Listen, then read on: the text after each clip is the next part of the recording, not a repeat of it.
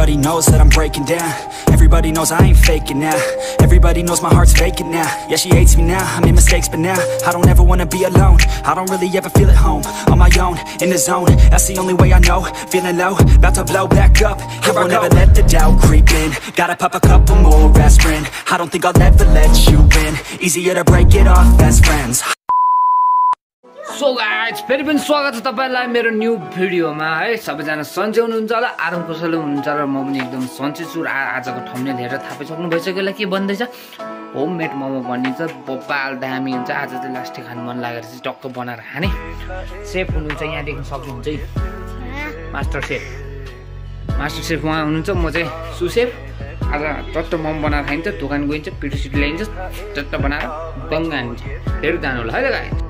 So guys, हामीले ल्याइसकेको छु, तपाईले देख्न सक्नुहुन्छ दुईटा 1.5 किलोको मैदा मतलब पिठो। अब हामी निकाल्छौँ एउटा बोल, मिक्सिङ बोल निकाल्ने छौँ। यसको साथमा हामी यहाँ टेकेर चल्नु पर्ने हुन्छ, त्यसरी निकाल्छौँ र हामी यसलाई यहाँ राख्यौँ है। चट्ट यो खोल्छौँ।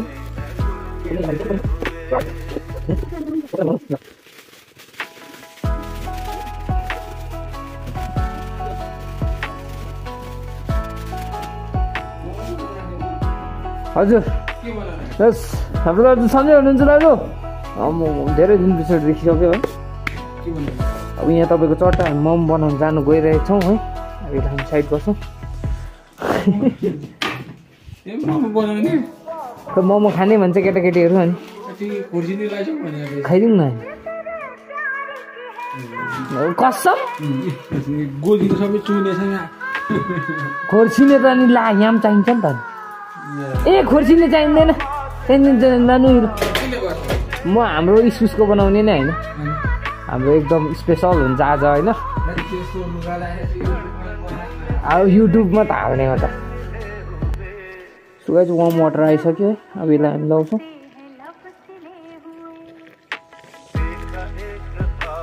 यति लाग्यो, अब हामी चलाउँछौँ होला।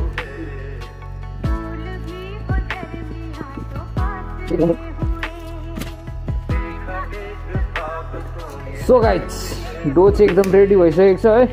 हल्का अब पास उठाउने, मुडमुड पारियो। अब अझै यसको मजाले होइन, एकदम गिलो छ यी। सो गाइस, अब हामीले चाहिँ प्याज काट्नु पर्ने हुन्छ होइन। यहाँ देख्न सक्नुहुन्छ प्याजहरू।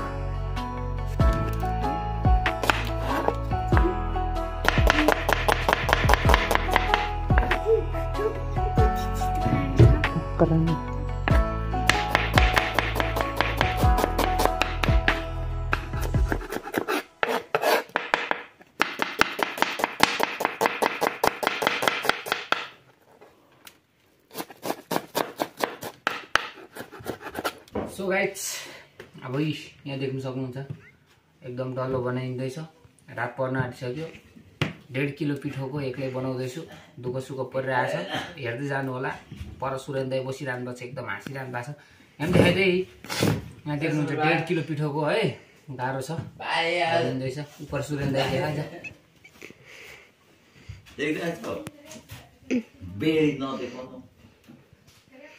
सो गाइस, अब हेर्नुपर्छ है त।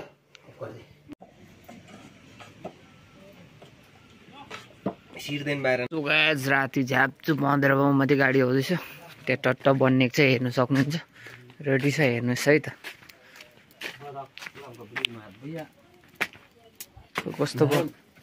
खै जुत्ता मागेर लगाएको एउटा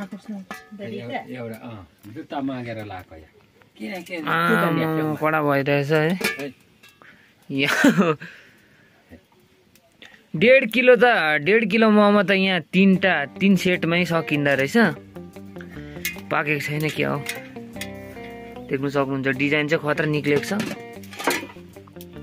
सो गाइस, देखिहाल्नु भयो है मोमो हत्तु रानी के भयो यहाँ हत्तु भयो है। गलेर बस्दै बनाउँदा 6 बजी कति 5 बजीदेखि बनाएको 7:30 हुनु आँट्छ कि। अब यो भिडियो चाहिँ मैले आज यहीँ एडिट गरेर लाउनु पर्ने हुन्छ है। अब एडिट गर्न थाल्छु अनि लाउँछु। त्यस्तो खासै राम्रो भएको छ अनि फेरि अति राम्रो भएको छ नि मेरो मोमो चाहिँ। देख्नु सक्नुहुन्छ थम्बनेलमा मेनु दामी छ होइन।